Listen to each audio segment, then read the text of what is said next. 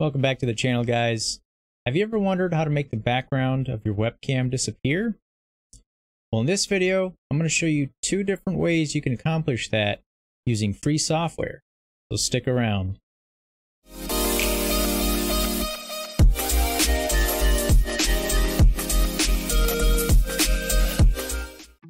Okay, so the first one I'm going to show you is the built-in plugin for OBS. So the first thing you want to do is you want to download that.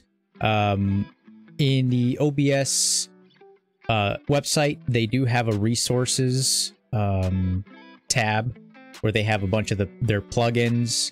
I'll have all these linked in the description.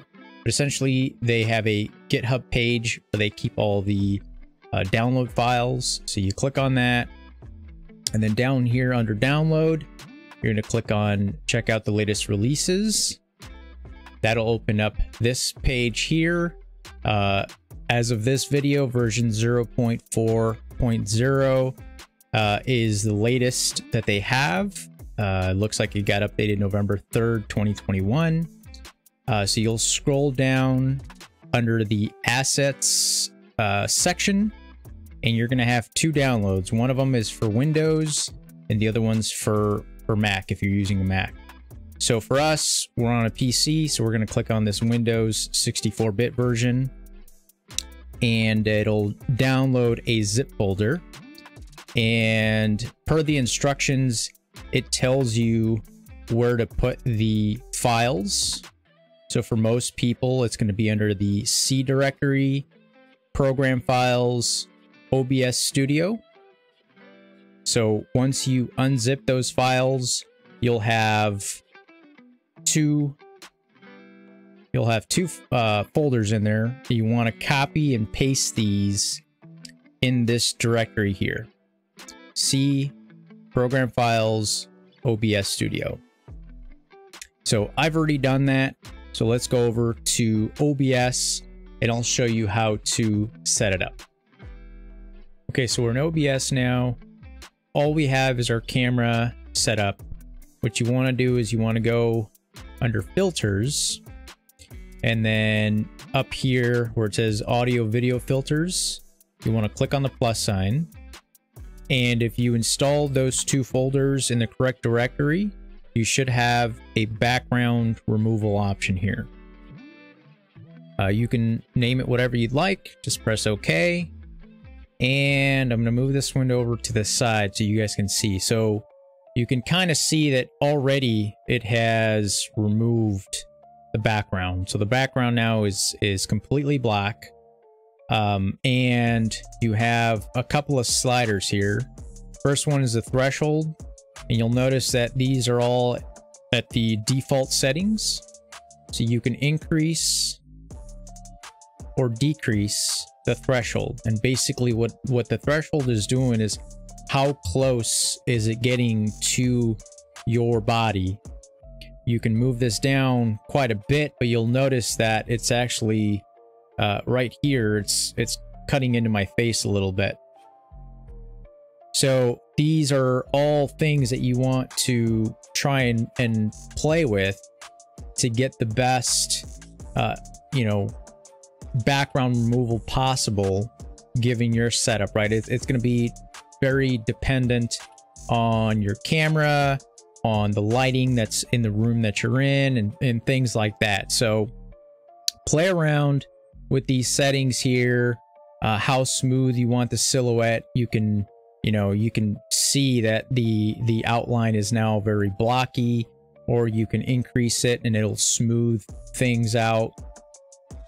And then down here under segmentation model, if you're not very happy with the results that you're getting, you can actually change the segmentation model.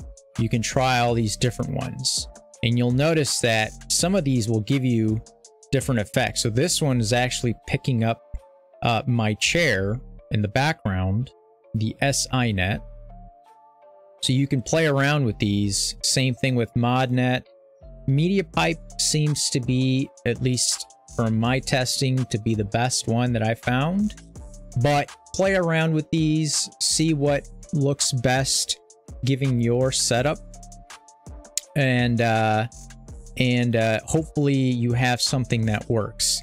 You can also add a green screen effect background if you want. You can do that here by selecting color, and then just, you know, try and get something that's pretty neon green there, and then you'll have a green screen, and you can then put a picture if you want, you know, to have it like an artificial background. Say you want to put like a beach setting or whatever the case might be. You have that option available. So this is the option number one. This is using just a built-in OBS plugin, and it's pretty easy. Like I said, you just got to play around with the sliders here, the different settings, and hopefully you get something that you like. Now let's check out the second way that you can do this. But this is hardware dependent. So if you don't have the right type of hardware, you won't be able to use method number two. So let's get into that one. All right, so the second way you can do this is using what's called NVIDIA Broadcast. Now this is NVIDIA's streaming software. However, like I mentioned previously, you do have to have, there's some requirements as far as your hardware goes. Obviously, this is NVIDIA software. You're going to need an NVIDIA graphics card. So these are the graphics cards that they support. Looks like you need about 8 gigs of RAM or more. And they recommend these CPUs or higher. So if you have these minimum system requirements, you can use NVIDIA Broadcast. So I'll have this linked down in the description. Essentially, it's the same thing. You click on the download now. It's going to download an executable file. Once that's done downloading, you're just going to want to go through the installation process. And once it's done, I'll show you how to open that software and then how to get that video into OBS. Okay, so here we go. We've got the NVIDIA Broadcast software open now. And you'll notice that there's 3 tabs. And what you want to do is you want to go over to the camera tab. And you're going to want to select under camera source. You're going to want to select your camera. And then specify the output resolution, and if there's different frames that you can get from your camera, obviously specify what you'd like. So I've got mine set to 1920 by 1080p at 59 frames per second. And right here under effects is where you can select different background effects. They have a background blur. So, you know, if you've got stuff in your background and maybe you want to blur it out, you've got a slider bar here that will adjust the blurring effects. It's kind of hard to see because I have just a plain white background, but it works really well. You can specify, you know, if, like I said, using OBS, you can put like a picture behind you. You can do that as well.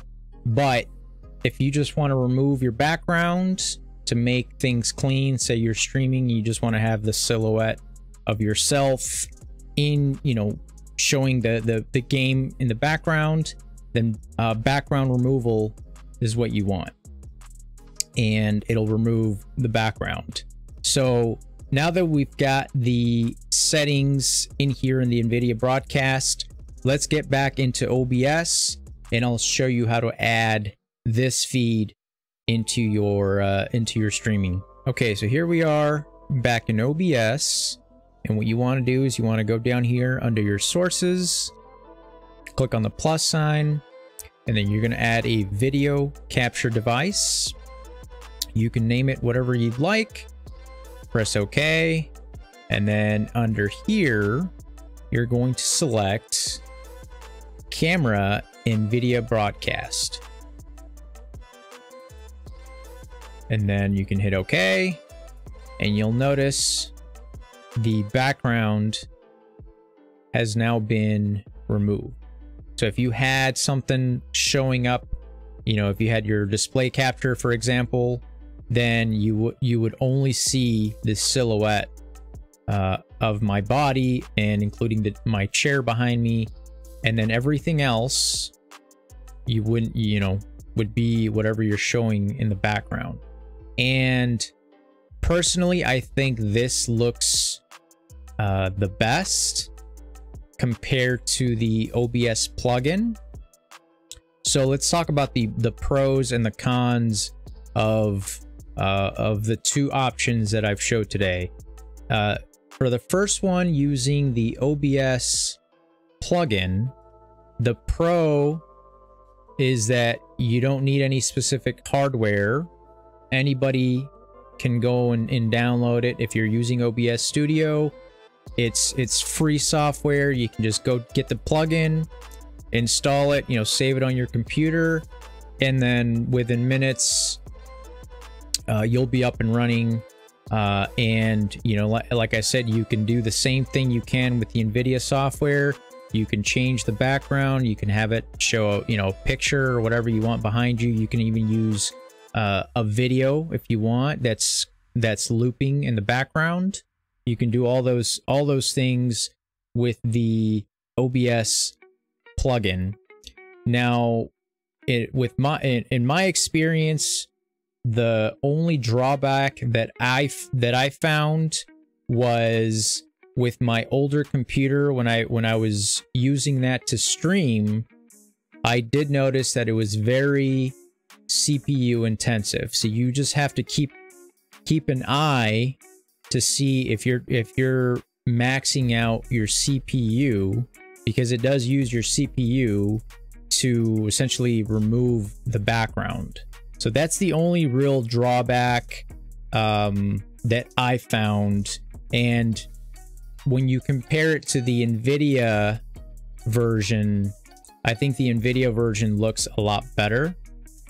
Whatever AI they're using to determine, you know, what is considered the background, I think the NVIDIA works way better.